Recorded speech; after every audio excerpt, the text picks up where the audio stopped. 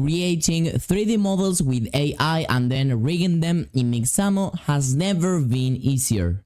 Today I will show you a platform that I found that by basically uploading any kinds of concept art or by just writing text, it is going to be able to create outstanding 3D models. As a result, we are going to have a product that can be used in any game engine. Let's get started. So here is the tool and platform that I was talking about. Basically, the platform is called Writting, okay, from Hyperhuman, okay? Actually, to use it, it is super simple. You can just click over here, and here you would be able to load in any kinds of concept art that you would like to use to generate your 3D models. Or, as I also told you, you can type in any instruction that you want, that basically you would describe the 3D model that you would love to generate, okay?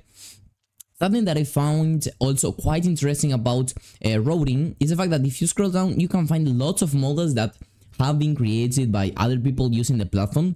So sometimes you can find really cool stuff over here. So for example, we can find here this character that is ready to be downloaded. Literally just one click we can access this model.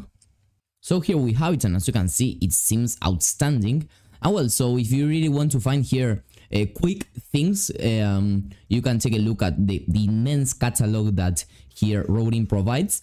And then you also have here the mine section, where basically you will find the assets that you yourself generate, and also maybe other assets that you have downloaded. Okay, I have been testing this a little bit, so I have also downloaded assets from other people. Okay, so overall you're able to generate your own models by using any kind of concept art, image, etc., or by directly typing in the instructions. And finally, if you just want to take a look at pre-made models that other people have already created, you can also do that. Now let's actually generate something. In my case, I'm just going to be uploading an image that I have downloaded, that is like this free character that you can find in Kenny. So then I will click here, generate. The first step of it is to generate the geometry, okay? Here it will automatically generate like a description. You may want to adjust it, okay? Here you have other options that as well you can modify if you really want to, okay?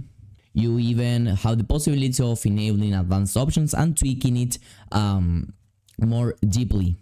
Once that you're happy with the geometry, you're going to click on confirm, and well, actually here you're going to be able to select the amount of polygons, and here you can even enable hyper in order to have a better result for thin surfaces. So in here there are tons of options that you can try out on your own, and this may really depend on the exact product that you want, both in the quality of the finished product and also in the exact model that you want to generate, okay? In my case, this is just going to be a quick test for you to try out, so I'm going to confirm it. Now here we have our geometry. Now the next step is to generate the material, basically all the colors, textures. So here we have it, and something that is quite interesting is that you can go to the mesh editor, and basically you're going to be able to actually edit your mesh before creating the materials, okay? So here with, for example, the wheel of your mouse, okay, you can move around with the right click, you can like rotate the model. And well, here you may want to add some stuff. For example, the eyes, I don't think they are so clear, okay? So here with the brush, I'm going to try to draw these eyes. Okay, there we have them, much better. And I could even try to add here like more mouth. Okay, I will click confirm. Once again, here you are able to modify how you want your material to be generated. Then you can click here in generate, and then here you also have more options. The good thing is that you can have here the explanations, maybe if you don't know what each of these settings are, or you can just Google them for more reference, okay? But I will again click generate, and well, here we have our character. The result is amazing. Of course, maybe the material, we could write here that the skin is a little bit dark in this case, but this is also something that can be easily modified then. Or for example, here in these sections, like the shirt isn't smooth here, or for example here in the trousers, Also here there is a slight problem, but this is something that can be easily fixed in Blender or in any other 3D software, so it's not a big deal, okay? But as you can see, take a look at the picture and take a look at the model that they generated, even in the hair. It is just amazing. And again, this was generated in something like 5-10 minutes max. Even less than that, because I was also counting the time that I took in order to find this reference. But in reality, inside of the Gmos platform, basically in Hyperhuman, it was something like 2-3 minutes. So lastly, you will click here on the confirm. And finally, you can tweak the final values in order to pack everything correctly. And lastly, click download. Now, in order to animate our characters, we are going to be using Mixamo. Something you have to know is that in some characters, this may not work so well because Mixamo isn't super accurate, and also the models that are generating the platform may have some small issues that may cause then the animation to, for example, stick the hands and the arms to the body, okay? So the animation overall will look a little bit weird. So I would suggest that you choose a model, or that you generate a model that somehow has the arms, okay, a little bit separated from the body, okay, as well as the legs, okay? Because if everything is a little bit stick together, then it's not going to work properly on Mixamo. Of course, you can still download the model, edit them in any 3D software, and then rig it there, okay? But well, here we are trying to do everything like in the fastest and easiest way possible. Basically, this is the reason why I'm using this model and not the one that we generated, because the hands are so close here to the body itself that probably Mixamo it will have some problems. So I will just download this model that I found there in the marketplace. Let's say that I found that I showed a couple of minutes ago. This is going to download a zip file that then we are going to load in Mixamo. So here I actually have the model already loaded in Mixamo, but I'm going to upload it again. Let's click here next, and we are going to drag and drop here the corresponding elements inside of the model, okay? There, the chin, the wrists would be right here, elbows right here, knees right there, let's say, and the groin right there, okay? Once again, you may need to really adjust this depending on your own model, okay? So because then maybe when you actually start animating it, maybe you find some issue, so you may have to auto rig it again. But anyway, here is the model, okay? And as you can see, yes, it looks outstanding, okay? It doesn't have the textures here, but then in the game engine, you're going to quickly be able to load the textures in. So let's basically here look for the animations that we may want to use. So I will download here an idle animation, and let's for example take a look at this one. Okay, here we have it. So let's download it. I will download it like this, and let's wait just a moment. Amazing. Let's look at other animation. In this case, a walking animation. Of course, you can look for any animation that you want. I'm just here going to be doing an example. So let's, for example, download this walking animation. Okay, I will enable in place so that it is easier then to move in the game engine that you may be using.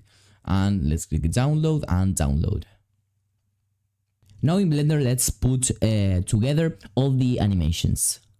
So let's go to file, and then over here import, and I will import my FVX files.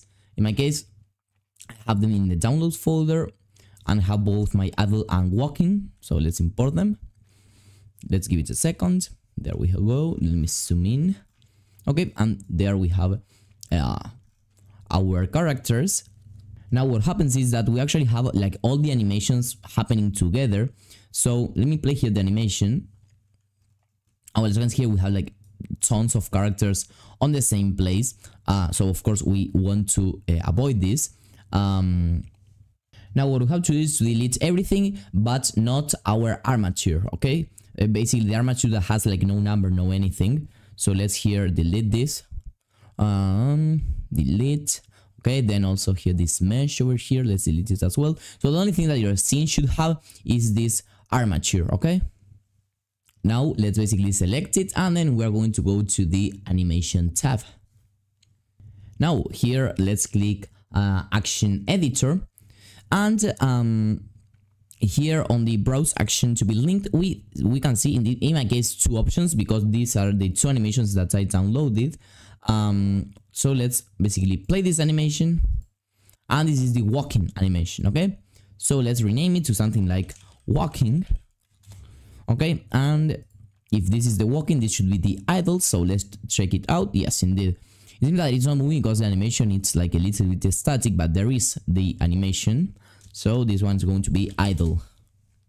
Now let's actually export this. So file, export, and well, in this case for Godot, let's say that the best format is GLTF, but well, depending on your exact game engine, this may vary a little bit. But well, I will export it as this, and I will save it in my downloads. Okay, I will put it the name of something like character. Okay, and I will click export. Let me show you how you would import this into some game engine. So let's basically here first import our character file that we have created, and then I will right click on it, and I will click over here where it says new inherited scene. Okay, so this will allow me to actually open up the character. As you can see, it is super small in this case, so I will just scale it in to something like 15. Okay, so now we actually have to apply the texture. So for this we have our zip file that we downloaded from writing. So let's extract this. So here we have actually the textures. Okay, so I will basically import all of them. We are not going to be using all of them, but just to have them. So to modify the textures, okay, you would go into the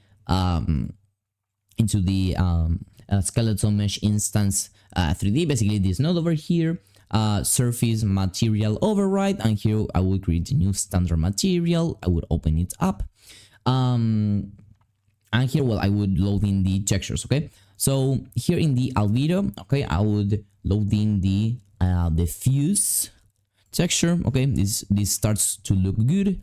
Then in the metallic, I will drag and drop the texture metallic. The roughness, the same thing. Okay, and like this we have our character looking good. Okay, in the same way that it looked in writing.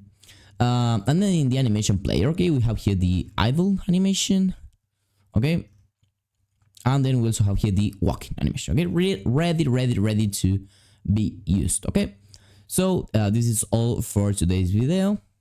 I really encourage you to start using writing. It is an amazing tool that is going to really save you a lot of time. Of course, it may still need to be improved in some aspects. Okay, but it is a platform that has been released quite recently, and they are always uploading new content and releasing new content and fixing what is already there.